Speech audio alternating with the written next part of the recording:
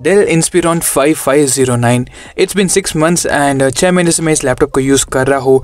In this video हम लोग सिर्फ उसी चीज़ों के बारे में बात करेंगे, सिर्फ उन्हीं मेन टॉपिक्स के बारे में बात करेंगे जो कि really matters a lot. For example gaming experience, इसकी थर्मल्स वगैरह कैसे है, बैटरी बैकअप और डिस्प्ले क्वालिटी वगैरह। सो बाकी और भी बहुत सारे वीडियोस आपको मेरे चैनल पे मिल जाएंगे, तो उसे आप जाके चेकआउट कर सकते हैं। सब वीडियोस की लिंक आपको मैं डिस्क्रिप्शन में प्रोवाइड कर दूंगा। सो hey guys, welcome back to the channel. If you guys like the content, please do subscribe the channel and support me. तो सबसे पहले तो मेरे पास जो मॉडल है उसमें सिर्फ इंटेल का iris XC graphics with i5 11 generation वाला CPU MX 350 वाले वेरिएंट भी अवेलेबल है, उसे आप जाकर लिंक से चेकआउट कर सकते हैं। सो सबसे पहले तो इसकी build quality, it really still feels premium and ऊपर की तरफ आपको एल्यूमिनियम लिड मिलता है which really looks great and guys काफी थिन एंड स्लिम लैपटॉप है और कलर वगैरह भी काफी कमाल का है। डार्क शेड में आता है, डार्क ग्रे कलर का है which is also known as payable colour. So overall दोस्तों build quality no issues till now, काफी कमाल की बिल्ड क्वालिटी है। एंड टॉप लिड फ्लेक्स की बात करूँ तो yes it's present but that is not an issue. सारे ही थिन एंड लाइट लैपटॉप्स जो कि आते हैं उनमें सब में ही आपको फ्लेक्स देखने को मिल जाता है। And talking about the fingerprint, surprisingly this is really very accurate. So almost around आपको 90 से 95% एक्यूरेसी रेट यहाँ पे आपको देखने को मिल जाती है। As you can see instantly unlock हो जाता है, not as accurate as phone but still does a very good job. And एक और क्वेरी है जो कि बहुत लोगों ने मुझे पूछा है कि यहाँ पे जो इसका ट्रैक पैड है as you can see metal का है। सो यहाँ पे बहुत लोगों को शॉक फील हो रहा है। इट्स जस्ट बिकॉज जिनके घर पे अर्थिंग की हुई नहीं है, सो उनके लैपटॉप में ऐसे इश्यूज आ रहे हैं। सो जब मैं राजस्थान गया था and I had this laptop, सो मेरे घर पे अर्थिंग की हुई नहीं थी, तो मुझे वहाँ पे शॉक फील हो रहा था which was really very minor, nothing major. When I came back to Bangalore, तो यहाँ पे मुझे कोई भी ऐसी इश्यूज एंड कंप्लेंट्स नहीं है। So this shouldn't cause any problem but still होना नहीं चाहिए था। एंड एक और इंपॉर्टेंट चीज जो कि है यहाँ पे इसके हिंज को लेके, तो बहुत लोगों ने पूछा है कि how does the hinge last for long run. So guys यहाँ पे as you can see 2 rubber strips दी गई है which is really very well mounted in the laptop and this nothing to worry about this. As you can see यहाँ पे जो इसकी hinge है that really stay strong and काफी sturdy है। यहाँ पे आप देख सकते हैं मैं काफी ज्यादा ही प्रेशर डाल रहा हूँ बट स्टिल कुछ मूवमेंट नहीं हो रही है, ना ही स्क्रीन वॉबल कर रहा है या फिर ऐसी कुछ दिक्कत है।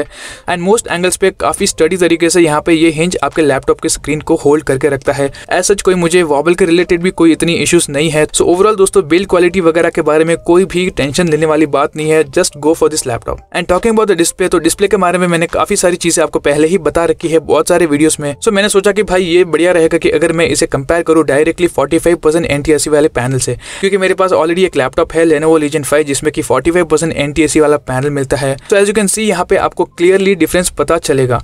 मतलब एक तरफ है हमारे पास Dell Inspiron 5509 जिसमें कि 72% NTSC कलर गैमेट आता है एंड वेरस लेफ्ट साइड में है हमारे पास Legion जिसमें कि 45% NTSC है। सो यहाँ पे आप देख सकते हैं कलर्स बहुत ही पंची लग रहे हैं एंड कॉन्ट्रास्ट लेवल भी काफी कमाल का है Inspiron के पैनल में।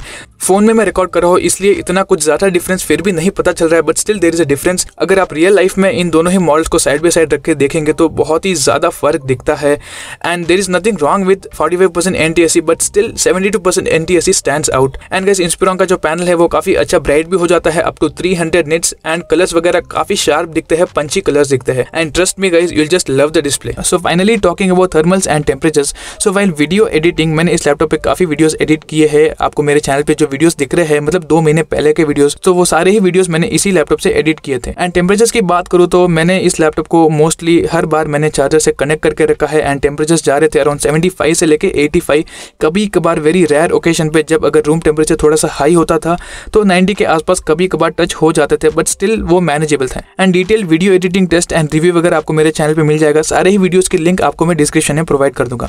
Talking about the gaming experience, GTA game play का भी आपको मेरे चैनल पे वीडियो मिल जाएगा। अराउंड 85 डिग्रीज तक टेम्परेचर्स इजीली टच हो जा रहे थे, 90 डिग्रीज भी कभी कभार टच हो जा रहे थे। सो सबसे पहले तो मैं क्लियर करना चाहूंगा कि this laptop is not at all for gaming. Like थोड़ी देर के लिए अगर आप लोग गेमिंग कर रहे हैं there is nothing wrong with that, but अगर रूम टेम्परेचर ज्यादा है और आपका CPU का टेम्परेचर भी बहुत ही हाई राइज हो रहा है around 90 degrees, I would recommend कि आप उस टाइम पे गेमिंग मत करें। एंड यस अगर आप लोग कूलिंग पैड यूज करते हैं तो अराउंड 4 to 5 डिग्री का डिफरेंस आपको इजीली देखने को मिलेगा which really makes a lot of difference. So overall दोस्तों थर्मल्स वगैरह मतलब डिसेंट है, nothing to great and nothing so bad. And एक और चीज आपके दिमाग में आई होगी कि अगर मैं चार्जर से कनेक्ट करके खेलूंगा तो डेफिनेटली थोड़ा सा ज्यादा ही हीट करेगा। उसके लिए सिंपली आपको स्टॉप एंड स्टार्ट चार्ज का जो वैल्यू है आप सेट कर सकते हैं by simply going into your BIOS setup. उसके लिए आपको कंटिन्यूअसली F12 की को प्रेस करना है जब आप अपने लैपटॉप को ऑन करते हैं।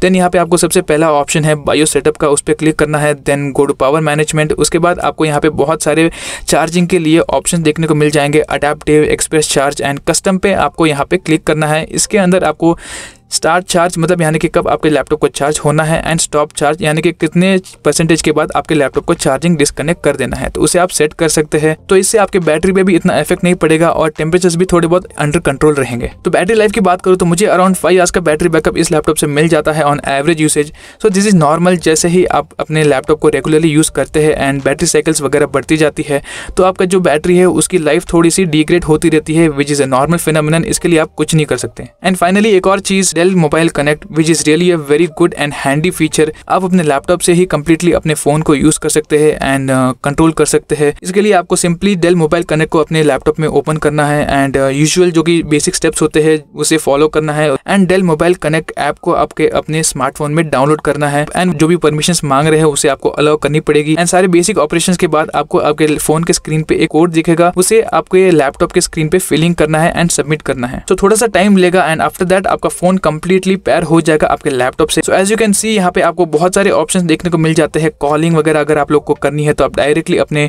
लैपटॉप से ही कॉल कर सकते हैं, एंड अगर आपके मोबाइल पे कोई कॉल्स आ रहे हैं तो उसे भी आप डायरेक्टली अपने लैपटॉप से ही रिसीव भी कर सकते हैं, एंड मीडिया फाइल्स को भी आप अपने फोन से एक्सेस कर सकते हैं directly on to your laptop. Overall decent सा सॉफ्टवेयर है। सो दैट्स ऑल दोस्तों। आई होप कि आपके ऑलमोस्ट सारे ही डाउट्स क्लियर हो चुके होंगे। If you guys like the video, please do subscribe the channel and support me. मिलते हैं अगले वीडियो में। Till then bye bye.